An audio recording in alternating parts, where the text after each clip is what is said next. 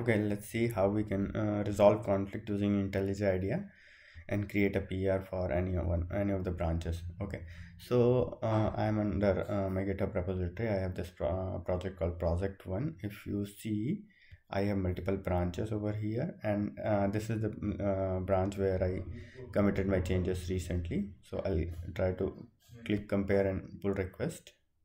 So if you see, I'm trying to merge changes from this branch to this branch, and it says it cannot automatically merge. So if I create a pull request over here, it will show me conflict. Okay, let it come. Okay, so it's saying conflict. You can resolve the conflict from here, or else you can resolve the conflict from IntelliJ. I'll show you how you can resolve the conflict from IntelliJ.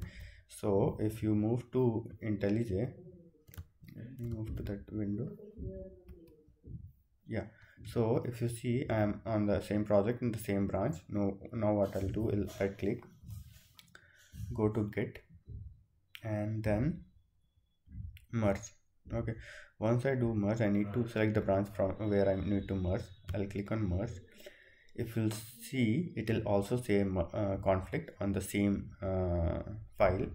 So in order to resolve the conflict, you can double click on this. It will open the file where it's saying this is your current changes and this is the changes in this branch. So if you see on the left hand side, it's my feature branch, and this is my main branch. So, and this is the result file. So what if you want the changes from here, you need to click on this, or you need to click on this. So I want the changes from my feature branch. I'll click on this, I'll get this, I'll apply, and I'll say apply changes and mark as resolved.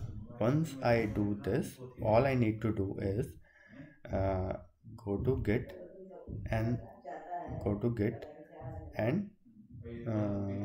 push the changes.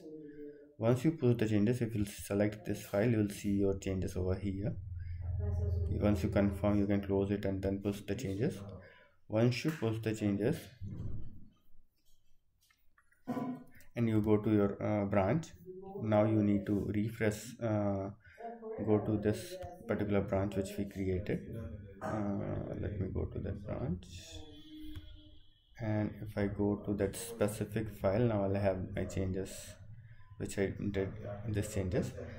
Now if I go to pull request, new pull request, and if I select this branch which I call this feature branch, now it says able to merge. Now you can create the pull request with where it will not ask for the conflict. Now whoever is looking into this PR can go ahead and approve it and merge it.